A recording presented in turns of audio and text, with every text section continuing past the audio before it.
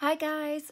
So today I thought we would create this really simple, really easy watercolor galaxy wolf background. And it's really easy to do, and I will show you how to do that today. So what I'm using today is the Academy watercolor pad, and this was from Medim online, I think. I bought this on Amazon.ca in Canada. It's 10 by 7 and it's 100% cold pressed watercolor paper. It's 100% cotton, so that's really good because it will hold the water in and it will allow us to lay some colors down, and as you can see, it'll keep the vibrancy of the paper. Now I've used this a few times. I was using the Paul Rubens watercolor block, so this is also a watercolor block. So it's glued on all four sides, and you just take a knife and you slide it in there to remove your sheet. But this is what we'll be using for today. So we'll be using the Winsor & Newton watercolors for the background, and then some white gouache and some black gouache. If you don't have the gouache, you can use white watercolor or gel pen or whatever paint marker that you want, and same goes with the silhouette here. So if you guys want to see me do this, then please keep watching.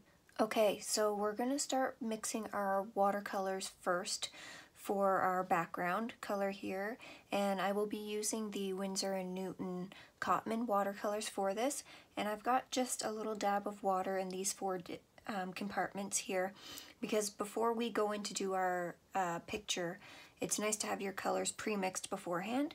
So we're going to do that right now. And I'm thinking something like purpley pink, like a nice purpley pink galaxy.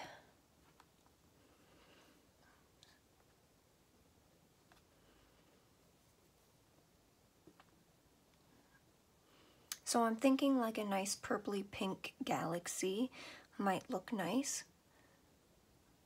So I'm going to start by mixing a purple. So we're going to go into this. This is dioxazine violet. And I'm just going to put some of that in there. You want a good amount of pigment because we want it to be nice and dark. And this is mauve. So I think I'll put some mauve in here.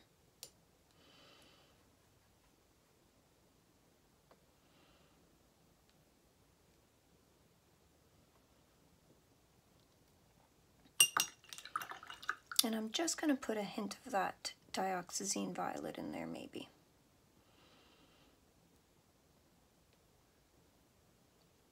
And a little bit more mauve.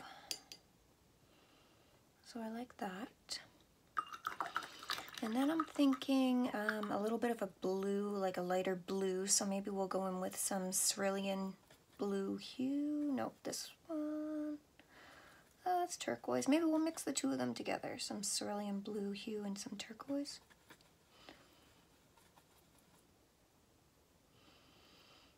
Because I just want a little bit of like lighter blue here and there.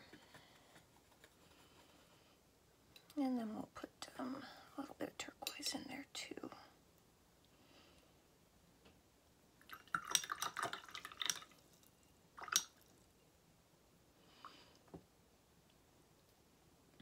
And then I think I'm going to make a bit of a darker color. So I'm going to take some lamp black, a little bit of that. And I think a little bit of Prussian blue.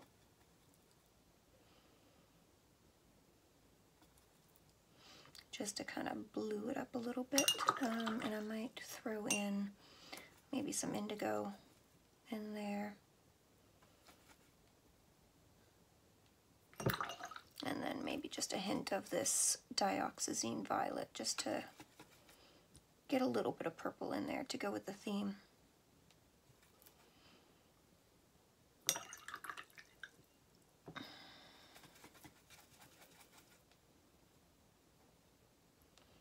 Okay. And I think I'm just going to throw a little bit more mauve in here. You know what, I might do like a bright pink too, now that I'm thinking of it. Just to throw in some hints of bright pink here and there. So I'm just going to take some clean water. And I'm going to take, I think this is Permanent Rose. So I'm just going to take a little bit of that, and we can just kind of throw that in where we want.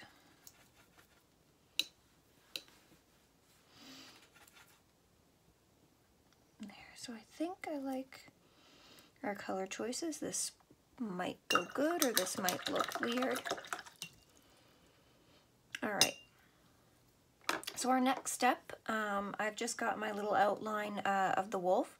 So we're going to go in and wet the inside of it and then drop our colors in. So that will be our next step. So we're doing sort of a wet on wet technique.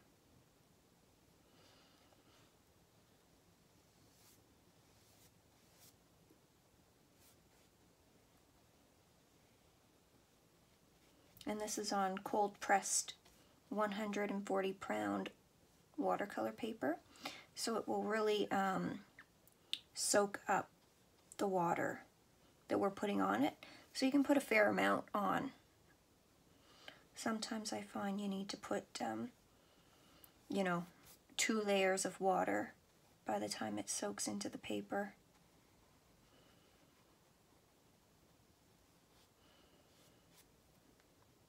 Now I went outside a little bit. I'm just gonna try to pick up some of that water there.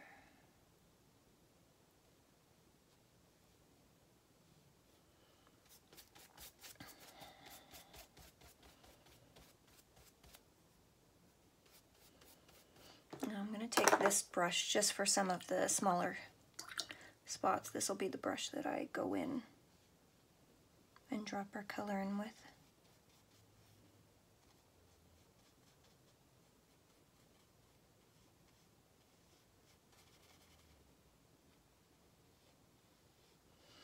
And if you go outside the lines and it bleeds a little bit, that's fine. It's just going to make yours a little bit different, a little bit unique. And you might like that look of it bleeding. You might be going for that, and that's great. There's no one way to do this.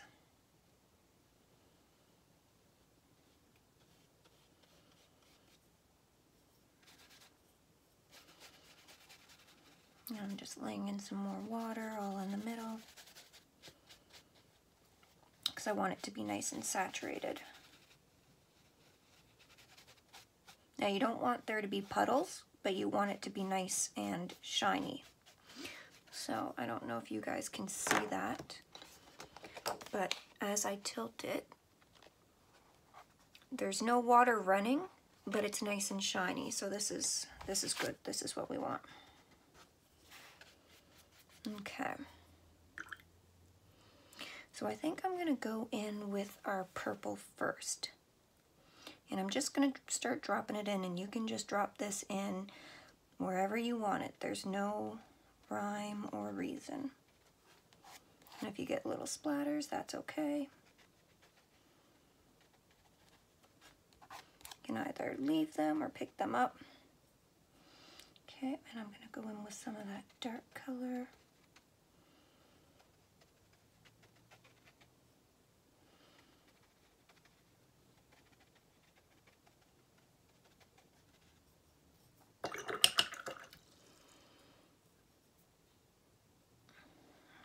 I'm going to do a couple spots where it's nice and bright, and I might throw some in here.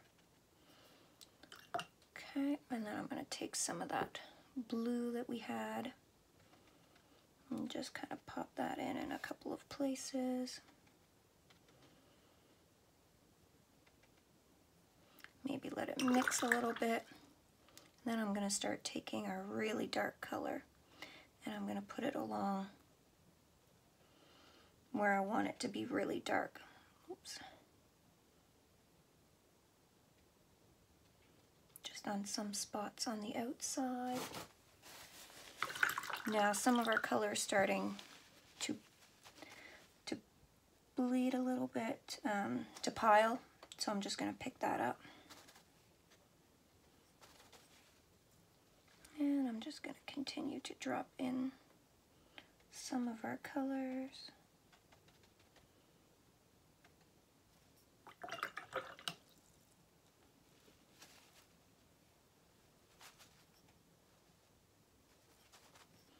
Now this is from the paper warping, so that's fine. It'll just make it look a little bit blended in some places. If you like that, great.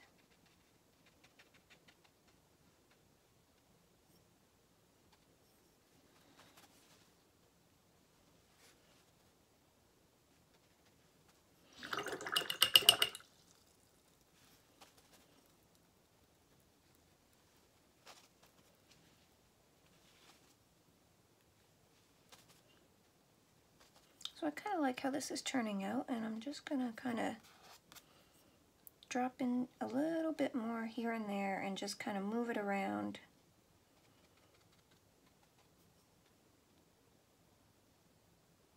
So it's kind of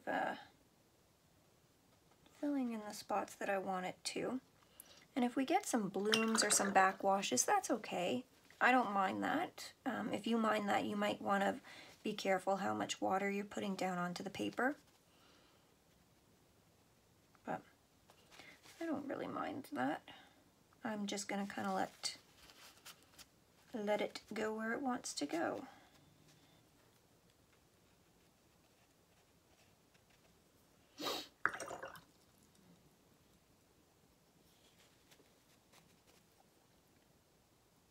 Now I'm just going to concentrate a little bit more of this, just here and there, just to bump up some of these colors.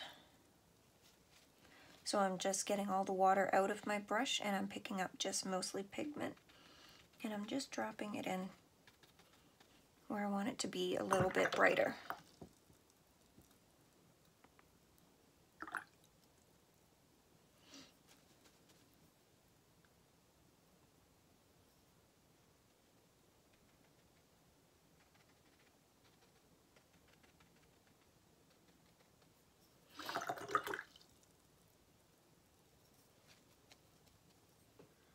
I think I'm going to go in with some more of this purple and then some of our darker purple, because I feel like we've lost some of that dark purple.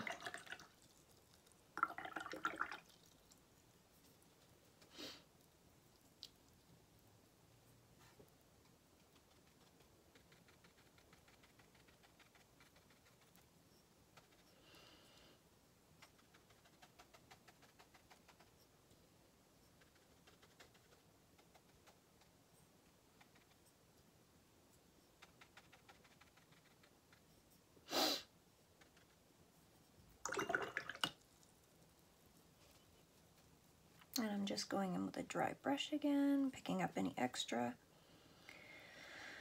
And I think I'm just going to go back in with this darker color and just kind of darken up a little bit more of it in some places.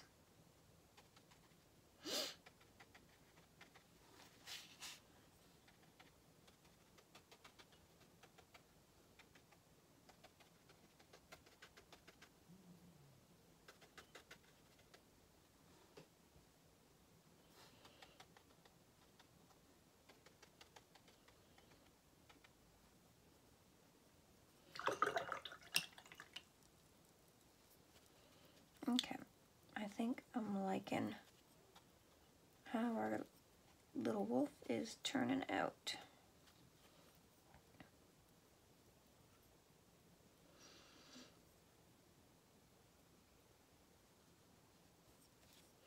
And if you make a mess and go outside of lines, that's fine. This is watercolor, so it will lift. So you can always come back after and just lift some of it up.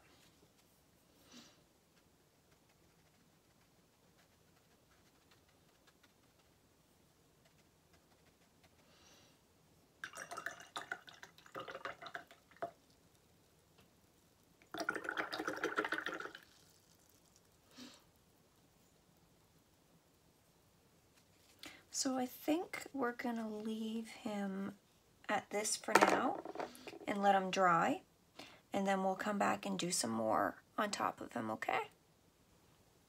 Okay, so now that our wolf is dry, you can see how vibrant the colors do stay on this paper, which I love. And they blended really nicely without spreading too much. So I really like this paper for that. So now what we're going to do is we're going to add our stars to the background. So I've kind of traced out where I want my other little wolf to go. But I'm not going to really bother, you know, to mask him out or anything like that, because it doesn't matter if a little bit of the stars get on top of him, because we're just going to go over top with black gouache anyway. So I'm going to be using the Winsor & Newton white gouache for this. This is zinc white. If you don't have gouache, you can use white watercolor, you can use gel pen, you can do, you know, basically whatever you want.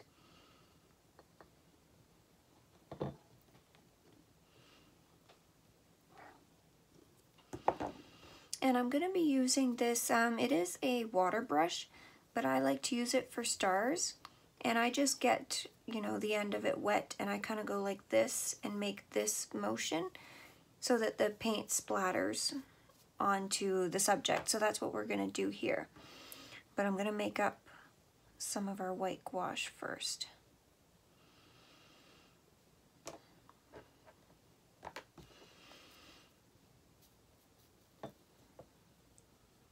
And you want it to be just slightly more thick than thin, so that when it does splatter out, the stars aren't too translucent.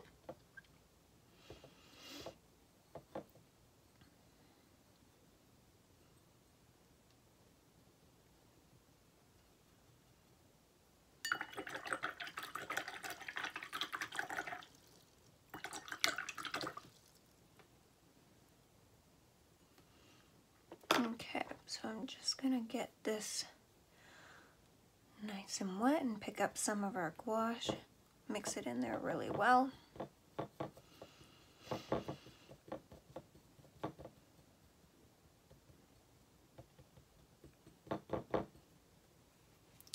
And we're just gonna start splattering. So you wanna remember that stars are everywhere, but they do tend to cluster in little areas. So I'll do some clusters and I'll kind of put it all over.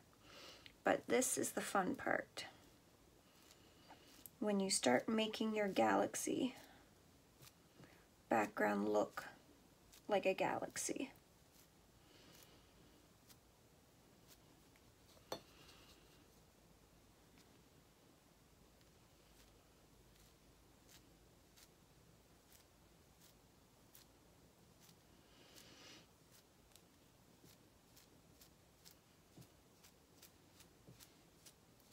And the further away you are from the paper, the bigger they're going to be.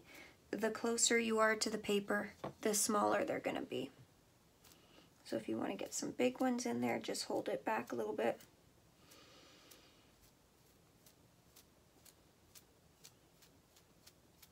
Now I'm going to start concentrating them in just a couple of spots.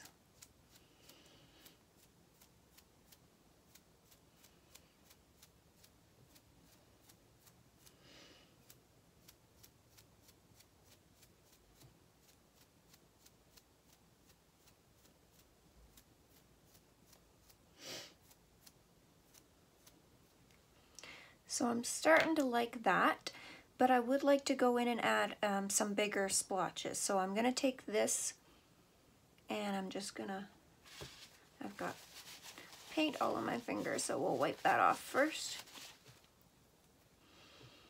And then I'm just gonna take this, I might need to make a little bit more of it, but I'm just gonna, yeah, we're just gonna make up a little bit more. There's not enough there.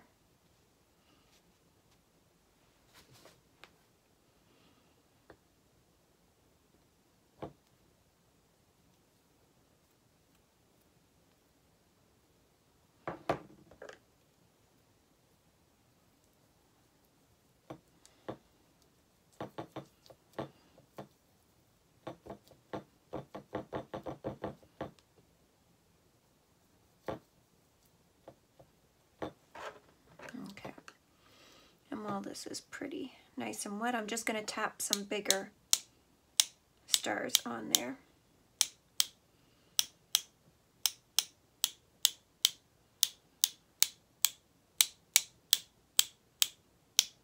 And this will just give us some bigger ones.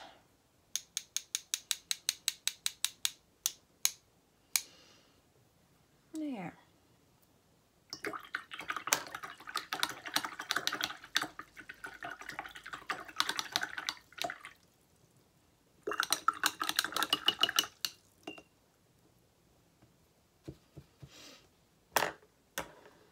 So while these ones are still wet, I'm just going to take off what I can inside our wolf.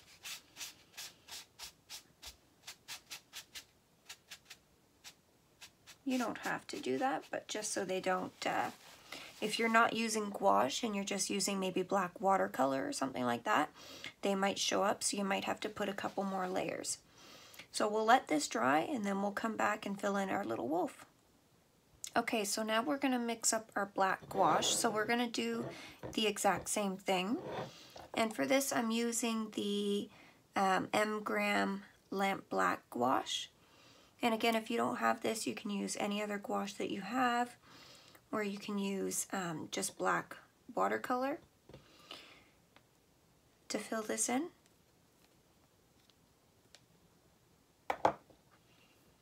And I'm going to mix it a little thicker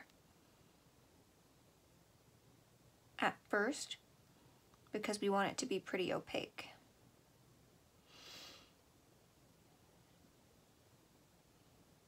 And we're just going to draw in our little wolf.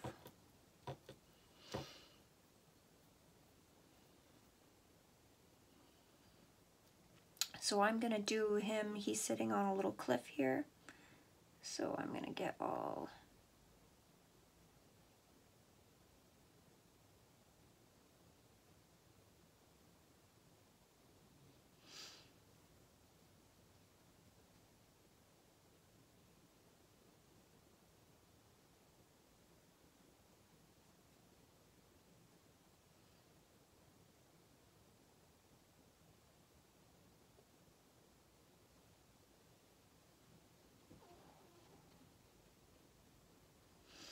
so you can see how nice and black and opaque this gouache is.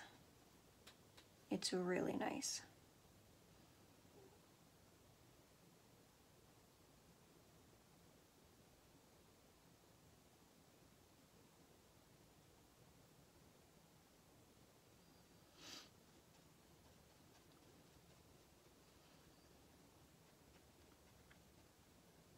And if yours doesn't have good coverage, you can always go over it a couple more times.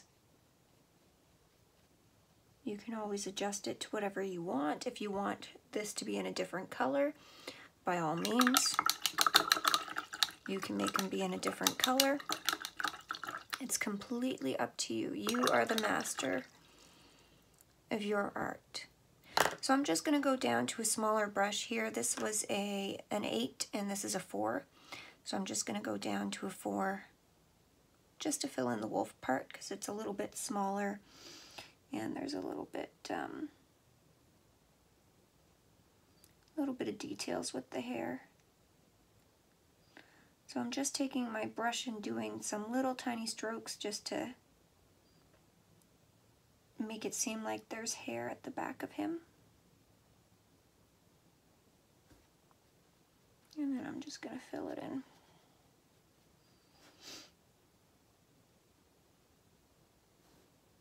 And same with under his belly here. Just some little hair strokes.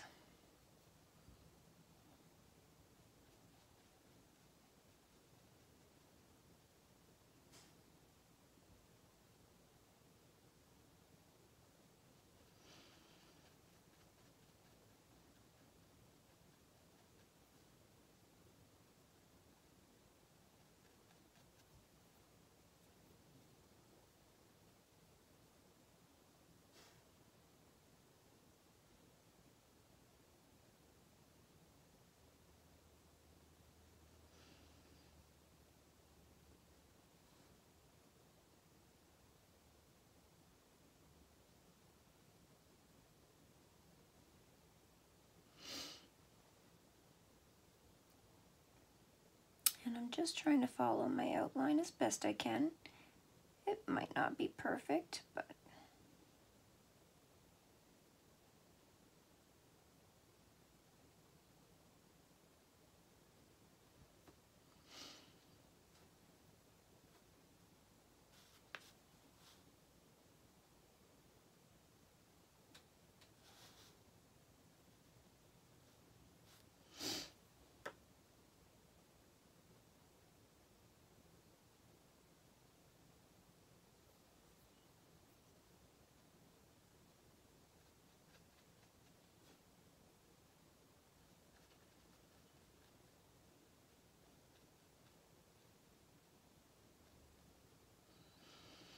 now I really like this M-Gram gouache because it is quite opaque, so it does cover up a lot. Alright, and I'm just going to kind of go and make some little fur strokes here, like we did on the other side.